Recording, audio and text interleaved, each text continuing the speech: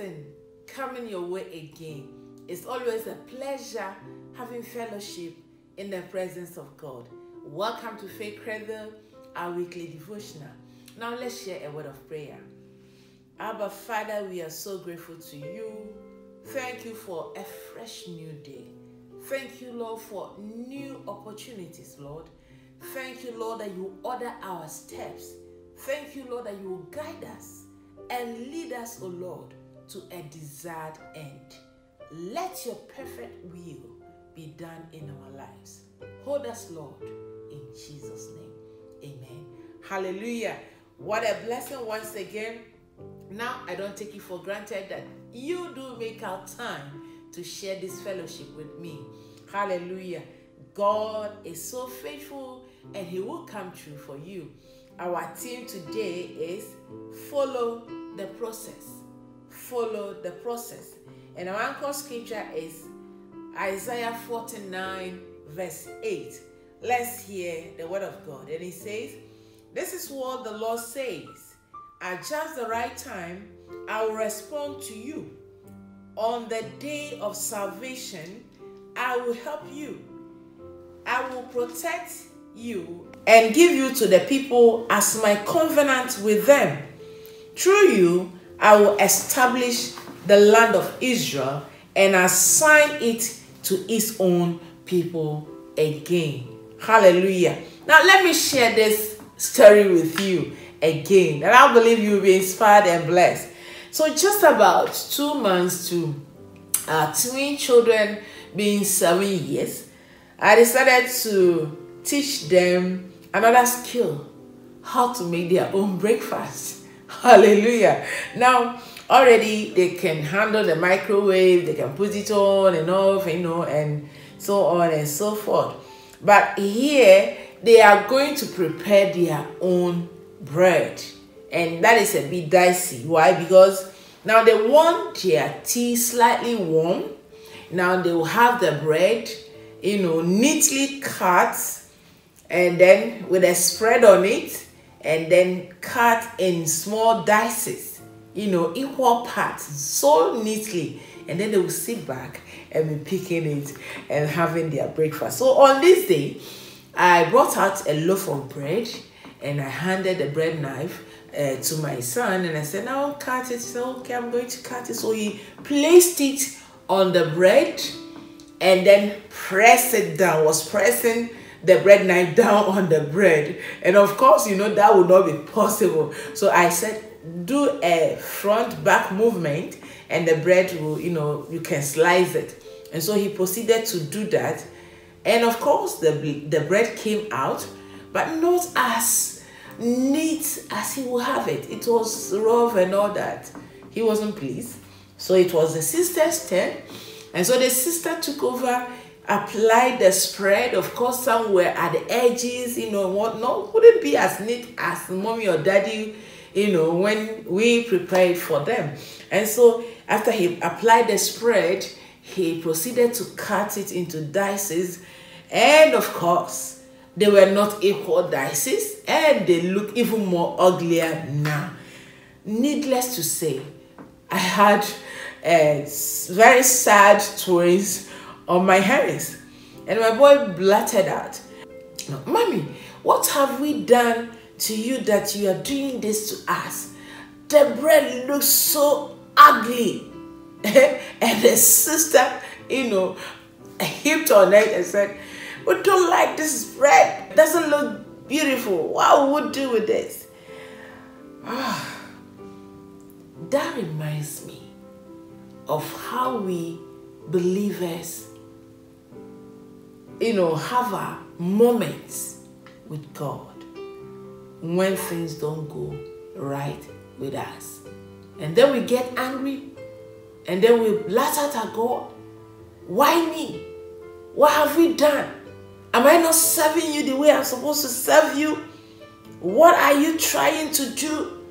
I believe in you. I've been doing the right things. I've been giving my offerings. I've been paying my tithes. I've been evangelizing. I've been winning souls. I've been serving you. Why are you treating me this way? We get angry at God. In fact, so upset that sometimes we even shout, and do all manner of things.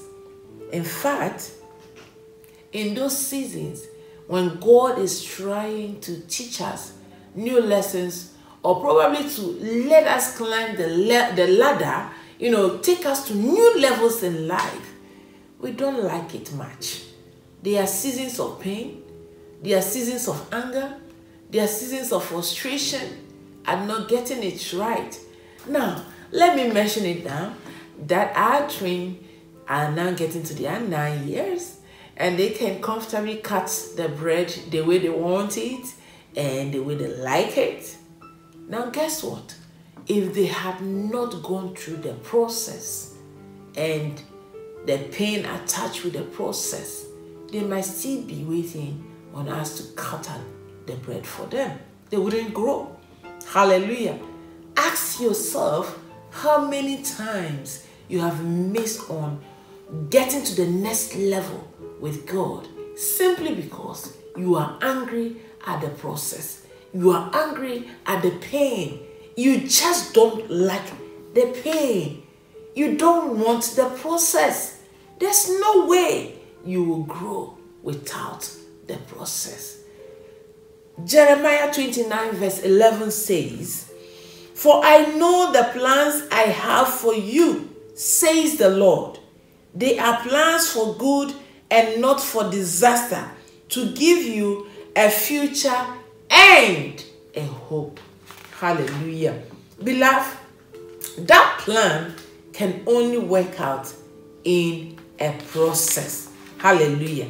It can only work out in a process. And we do not need to disregard the leadings of God. God's intentions for us are very well. In fact, if we have our way, God should forget about whatever lesson He's trying to teach us. But believe you me, the next level is more exciting than where you are now. And it might entail you going through certain struggles, certain pains, certain rejections, and certain disappointment, certain fallings. Yet, when God is with you, certain rising. I pray for you that you will accept Him and accept the process, and may God help you to overcome in Jesus' mighty name. Now, what are some of the things that we should do when going through the process? Number 1, hold on to the word of God. Number 2, be patient. Number 3, pursue and focus on your assignment. And number 4, be joyful in the process. If you are able to incorporate these things, trust you me, God is going to come through for you. Don't give up. Don't give up. Beloved, that plan can only work out in a process. I want to entreat you, go through the process and you will definitely come out joyful. May God be your helper in Jesus' mighty name. Amen. Now, question for the week. Mention 2 or more situations that you have fought the will of God for your life simply because the process appeared difficult. How did it end? Action point. Note down 2 things you can do to encourage yourself anytime it appears that God's process is difficult and painful. Faith declaration. I will wait on the Lord till my change come. I will remain steadfast and joyful. Amen. Now, Bible reading for the week. Day 1, Ecclesiastes chapter 3 verse 11 and 1 Timothy 6 verse 15. Day 2, Isaiah 49 verse 8 and 2 Corinthians 6 verse 2. Day 3, Acts chapter 1 verse 7, Isaiah 55 verse 8 and Deuteronomy 32 verse 4. Day 4, Ecclesiastes chapter 8 verse 6 and Philippians 1:6. Day 5, Jeremiah 18 verse 4 and Hebrews 10:36. Day 6, Exodus 2:23-25 and 1 Peter 1:2-9. And finally, day 7, Zechariah 13 verse 9 and Mark 9:23-25. Now let's share a word of prayer. Abba Father, we thank you for the process. It might not be peaceful, it might not be joyful, it might be full of pain. It is a land that we've not walked before, but we are confident that you would lead us and see us through. In Jesus' name, amen. Now, dear friend, remember I did mention last week, from next week, we'll be entering into our season of spiritual warfare, a supernatural encounter season. And I want to encourage you, from next week, you need to, spend time in the presence of God. I pray that you'll be able to lay down your stomach and fast a little. We have all kinds of fasts. You can engage in any of them, but especially that one that you can, go without food if possible. We want to engage the supernatural. We want to see the hand of God work out for us. Even as we go through the process, we want to see God come through for us. And as we enter into the season of birthing, the season of delivering our breakthrough, our healing, that God is going to give you a testimony. I am believing God with you. And we will be having seasoned ministers coming on board to pray with us. It's a season of prayer. It's a season of warfare. Get up. It is time to make a change. Till I come your way again next week, do remember to share Faith Cradle widely so that others can be blessed. Do have a pleasant week. God bless you. Amen.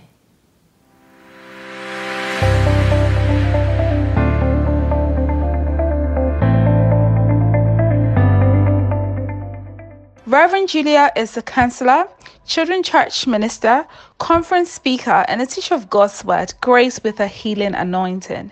For bookings and updates on her messages, devotionals, and related events, please call 055 081 2255 or 020 7758 227 or send an email at rev.juliaoji@gmail.com.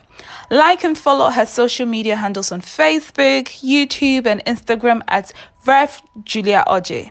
Till she comes your way again with another session of the Faith Cradle, stay strong and favored. God bless you.